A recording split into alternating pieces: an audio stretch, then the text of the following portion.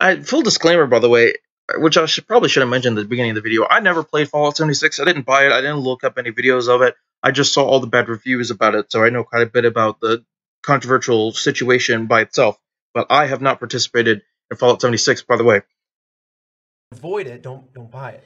Or if you hear that like Destiny, or not Destiny, I'm sorry. If you hear that Fallout is not worth it right now, maybe it's not. Right. I've only played for like 4 hours. So I'm like level 6. I thoroughly enjoyed what I played, but I'm very shallow into that world, and I haven't encountered any bugs. Don't just like write it off and say like, well, Fallout 76 is a failure, it's never even good, because that game was designed to be updated, and that's what those games are like. It's like GTA Online. GTA Online today compared to what it was 5 years ago. See, here's the thing. I hate this argument. 702. That's the keynote. I hate this argument because the difference between GTA Online and Fallout 76 is that GTA Online isn't a game. GTA Online is a service that is included with GTA 5.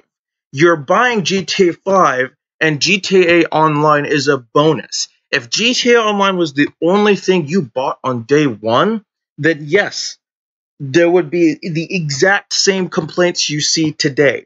Because the game didn't work at all, okay? It doesn't matter if it's... The reason why we were okay with it is because GTA 5, everything else it offered, the campaign and everything, was so good and so enjoyable that we let it slide, and we were even happy enough to even... We were happy to even have the opportunity to play online. Even if it didn't work, there were still other parts of the game.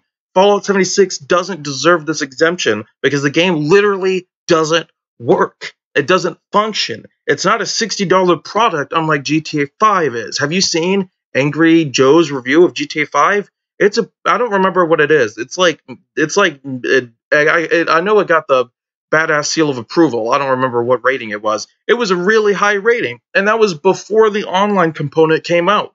The point is that you have to, if you're going to make an online mode that doesn't work, you have to have something of substance with it in addition. And he misses this point completely. It's like, and if you understand that now. If you want to be pissed off, I fucking get it. Like, if you ordered a canvas bag and you got a shitty nylon bag, that's a reason to be pissed off. Sure. But that's not a reason to say, fuck this company, I'm never going to support them again. People are allowed to make mistakes. Companies are allowed to make mistakes. I don't know if Bethesda's answer to it, which is like, message us if you don't like your nylon bag and we'll give you 500 in-game dollars or whatever the fuck it is. Yeah, see, here's the thing. What Bethesda was doing was actually just kind of scummy. Because they're like, oh, did you not get your nylon bag or whatever? I'll be honest, I can't really talk about this too much. Because I'm not too familiar with it. I only saw Optimus's video, which I guess I'll leave a link in the description. Just look up Optimus Fallout 76, and you'll probably find the video I'm talking about. Anyways, they were getting compensated with like $5. And it's basically just a joke. It's like, they're basically saying, all right, we gave you compensation, now you can't be mad at us anymore. That's basically what they were doing. They're like, hey, we gave you compensation. We gave you $5 of a compensation for an item that you literally did not get at all what you wanted. So yeah, clearly people are going to be upset about that. Of like right now, especially, is that there's 1,000 games and they're all competing for your attention. It's like, I don't know, like it comes to the fall every year and I'm like, I don't know what to play. Like I want to play all these games, I don't have the time. Well, it's a beautiful problem. Like before I worked here, I was in the situation where I do have to kind of pick a game. Because I can't afford to buy like all these different games. Exactly. Like, so, you know, if you pick a game and then the game turns out to not be great, that sucks. That's true. Yeah, and there are systems on Valve and on Xbox and at a GameStop in place for you to return that game. And this is what really pissed me off about Jeff. This is the number one reason that little stupid ass remark that Jeff just made is the number one thing that pisses me off the most, because it clearly shows that he doesn't know what he's talking about. He clearly hasn't seen all the videos and all the rants of people who are trying to sell Fallout 76 and literally being told, have you seen that dude's rant video? Go and watch that Optimus video, or go and watch that other dude's video. I think maybe... I don't remember who else made it, but go and watch that video and you can literally see, it was Forge Labs. Go and watch Forge Labs video and you can literally see people being rejected for getting their refunds back. People aren't, here's the thing, Jeff, that you're missing. People aren't getting their refunds, Jeff.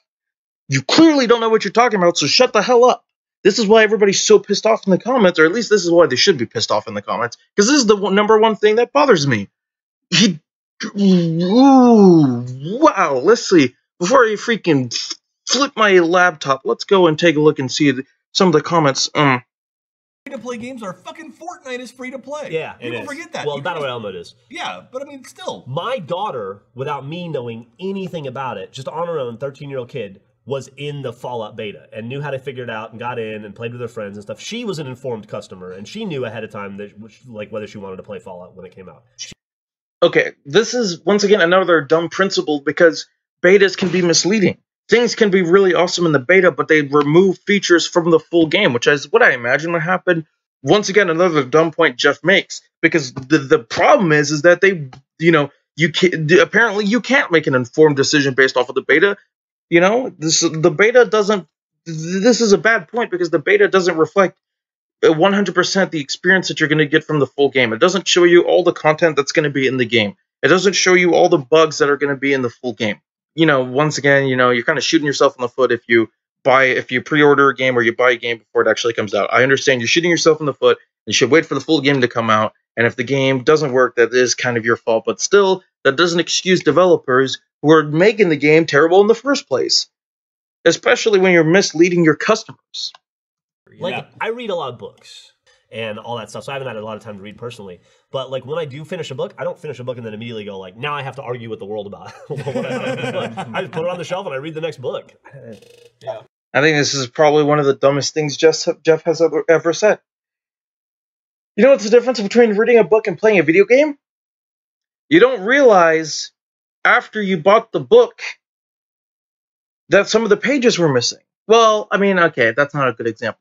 Because I'll admit, if you bought a book and then realized that, like, well, I guess this is actually a pretty good example, right? If you bought a book and some of the pages were missing, you would literally be losing content. You would be losing story. You would be like, wouldn't you go out and be like, hey, I need to fix this, right? You would probably be standing up and be like, okay, this is a problem. I'm going to go and complain about it.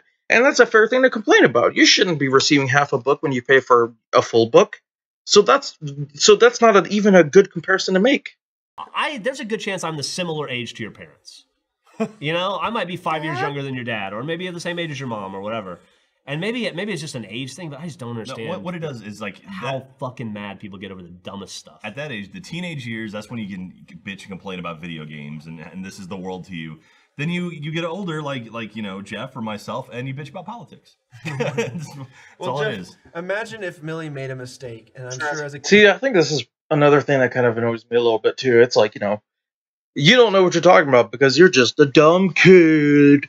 I think that you're really not helping your point here. It's like, in fact, you can't possibly be making your point any worse. You're literally telling your audience that they don't know what you're talking about because you're just kids. I mean, granted, I am putting words into his mouth, and that's not... I'm very much paraphrasing, and that's not quite what he meant, but that's how I felt. That's what I felt like he was trying to convey when he said it. So, take it for what it's worth that he didn't actually say that, but that was my interpretation of it.